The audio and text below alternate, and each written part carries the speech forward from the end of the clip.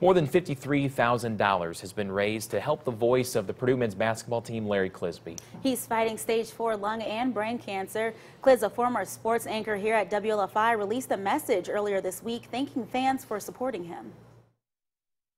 I have received so much inspiration from your messages.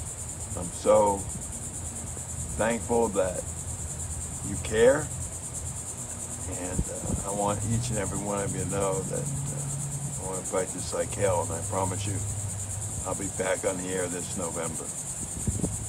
I have cancer, but cancer doesn't have me. Well, you can find a link to a GoFundMe for Clisby on WLFI.com. See you back in Media Row in November, Clis. Well, traffic